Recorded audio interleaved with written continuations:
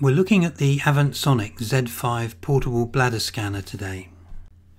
The base and cradle unit are secured by a single screw. The rechargeable battery is placed in the rear of the scanner and secured by means of the sliding clip.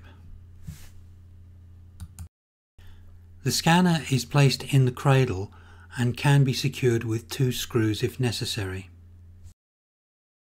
On the end of the probe there is a plug.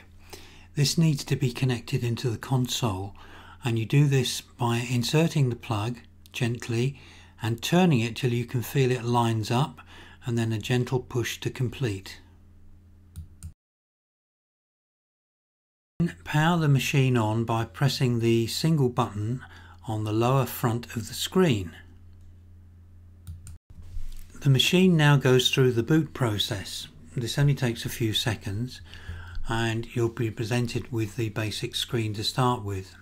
You'll notice in the top right hand corner there's a symbol that depicts a man. This is the default, followed by woman, then hysterectomized woman, and finally child. Using the touch screen facility, select Setup, and you'll have the ability here to press the display icon and then select whether you want to use expert mode or easy mode. We're going to use easy in this instance, and then return. For the purposes of demonstration, I have a phantom bladder. I'm going to insert the probe and press the button to establish pre-scan, and you'll see as I move the probe around the image changes from green to yellow and back to green. Green is good, and I'm going to bisect the green image with the vertical line and then press the button again.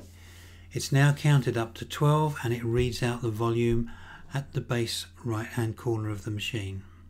Basically both images showing green is good.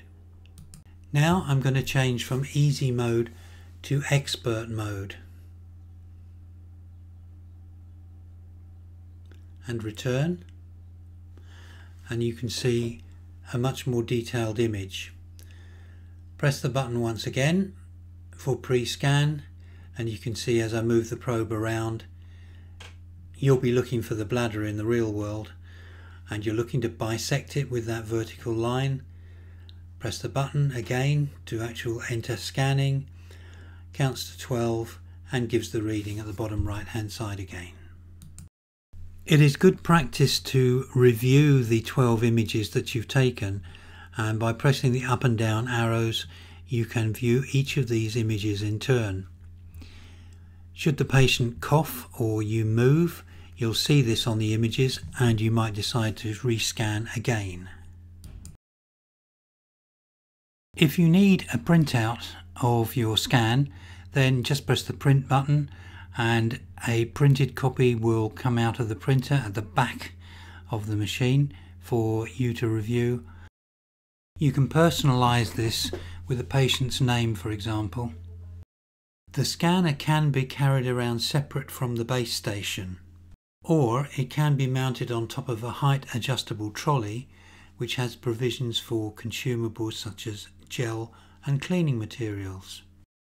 The portable or trolley mounted Z5 bladder scanner from AvantSonic.